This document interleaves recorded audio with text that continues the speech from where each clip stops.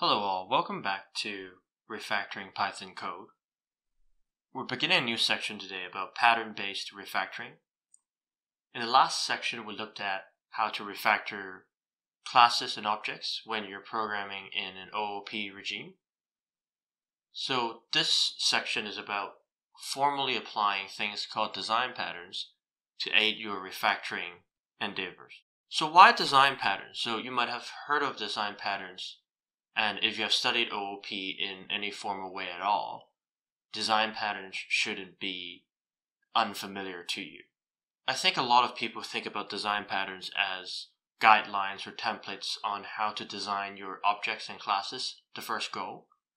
But then if you read the original Gang of Four design patterns book, they also mention that design patterns provide a target for you to refactor. So whenever you organically grow some code, and it becomes mumbo jumbo and you need to refactor it, design patterns are a great way to rationalize how you are modeling the real world or your business problem with OOP. So in this section, we're going to look at 4 steps to understand pattern-based refactoring. Number 1, I'm going to just introduce pattern-based refactoring, just give it a little bit more depth, walk through a few patterns that we can use to refactor. Some patterns are more conducive to refactoring than others. And then we're going to talk about using encapsulation methods for refactoring, which is using creational patterns to hide certain implementation details from the client class or the user class. And that allows us to clean up our code in a way that no longer can developers access your subclass directly, but they have to go through a common interface. In the third video, we're going to talk about how we can remove multiple checks for none in your Python code. So if you check a lot for if this variable actually exists, or if this variable has returned none, you have to do something else. There's this thing called a null template pattern, which we can use to reduce that kind of conditions sprinkled around your code and make your code generally cleaner.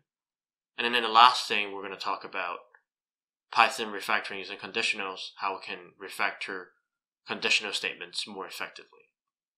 So let's dive into the first video. So the first video is about pattern-based refactoring. In this video, we're going to talk about 5 things. So number 1, what are design patterns?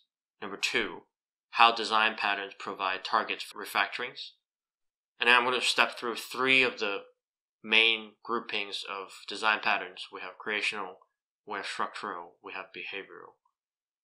A lot of people, when they learn design patterns, myself included, this actually taught me something new. The design patterns, they learn it as a good way, or even the Bible, on how to formalize business concepts or real-world concepts and relationships into object-oriented classes, right? I'm going to now step through 3 types of design patterns where we can spot more useful patterns, which I have myself filtered down based on my own experience on what design patterns actually get applied in real life. So number 1, we have the creational patterns, where the design patterns are aimed at mechanisms and logic that create new objects. So we have abstract factory pattern, which interfaces related classes without a concrete implementation of features.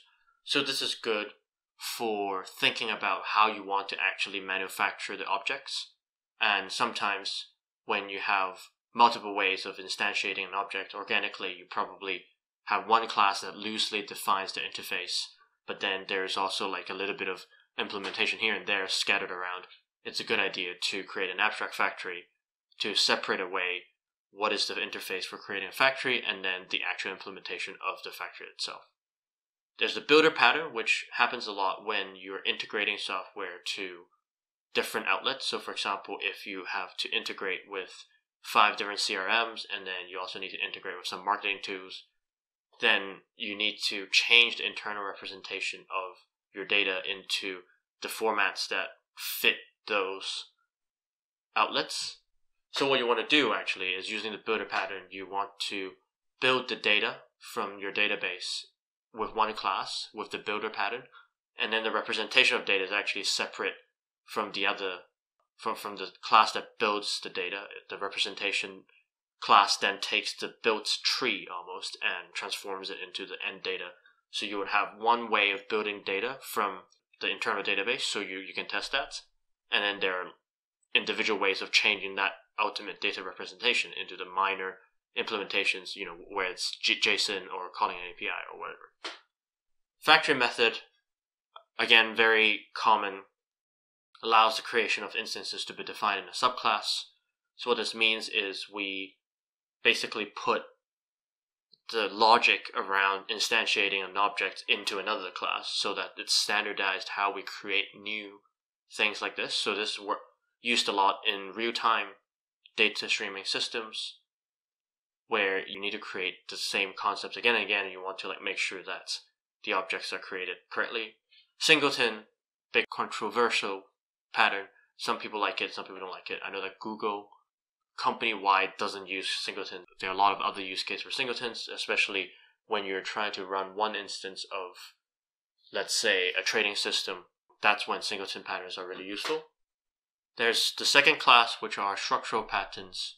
We have the bridge pattern, which is one class for abstraction, what features does this need, and another for implementation. So a little bit like the builder pattern, but this bridge pattern is more general than the builder pattern. So it means that we have one class for specification of the features of this system, and the other one for the implementation of those features. So then if you're porting the system to another platform, you can just change the implementation without having to also make sure that you're not touching the feature class. The composite pattern is basically a generalized tree structure. So a composite pattern means that you have classes for nodes and also leaves.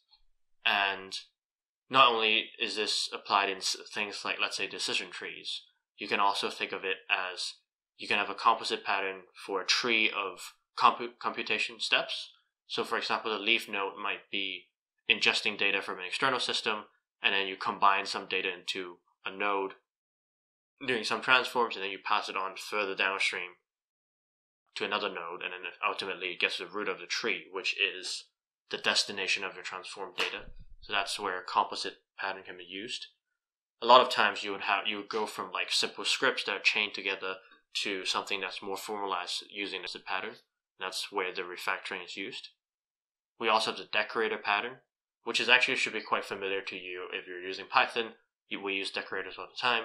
That just means adding new functionality by wrapping functions with functions. I think that's fairly useful of a way to make sure that we're not just having a myriad of classes to do setting up and tearing down and all that kind of stuff. Pipes and filters, again, very useful in the data processing world. Chain of operations where one output is the next input. I think this is actually fairly intuitive. Many programs are already written like this, but it is a structural design pattern that is quite useful. You should adopt it if you haven't. The last section we have is behavioral patterns. So we have the iterator pattern, which allows us to access a list like an object. So instead of going incrementing the index and then accessing the next item of the list, an iterator allows us to call a function like next, which returns the next item from the list. Use lots in Python. The null object pattern, we talked about this a little bit in the introduction. So a class where it represents the default value of a wider set of classes. So for example, if you have a client and you would want to have a default, if this client doesn't exist, you want to add it into the CRM, then what you want to do is to create a null client class. And so you don't need to check for whether the client returns true or not, or whether it returns an object of class client. All you need to do is say add to CRM, and if the client already exists, it updates the CRM. If the client doesn't exist, it will go into the null client class, and the implementation of that add to CRM would be actually to create a new. So visitor pattern, again, very useful. We define a visitor class which recursively operates down a tree. So often used with the composite pattern. It allows you to separate action from data. So you have one data structure that represents how your things are done, and then you have the visitor pattern who actually defines what to do at each, whether it's like a node or a leaf. The last thing is a template method pattern. We also talk about this in this course. So basically, you create the general idea of an algorithm. Maybe you do 8 things in ABC order, but then ABC is then defined in subclasses. So that's all there is to it. Design patterns, ultimately, you can, if you're very, very diligent and you know all of your environment when you're creating your OOP class hierarchy, you should use design patterns to think about how you structure your classes. But often that's not very practical. Often you create a bunch of stuff and then you try to refactor it back into nicer structures. That's when design patterns provide targets for your refactorings. And so we looked at creational patterns, structural patterns, and behavioral patterns. And those are things that you should look at yourself. And I think simply having them in your mind allows you to write better code, because it's a higher chance that you write it the first time correctly, and it's a higher chance that you can refactor it correctly the first time as well.